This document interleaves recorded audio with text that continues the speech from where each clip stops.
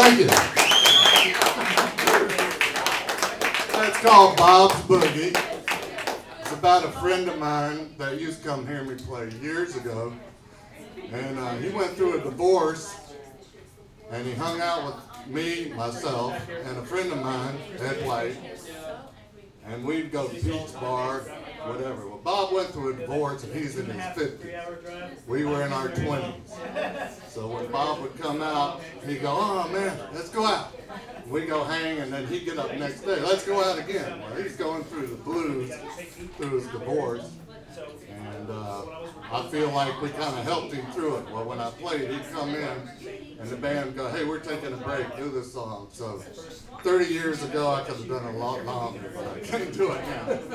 But Bob would come in, and I'd play this song, and it was about Bob going through his divorce, Ed and I, younger guys, helping him and taking him with us. And Bob was making it, and he was partying. Now I'm in my 50s or 60s. I go out with my son and sons, and they're in their 20s, and I need 3 or 4 days to go. I'm on the couch, so Bob, good job.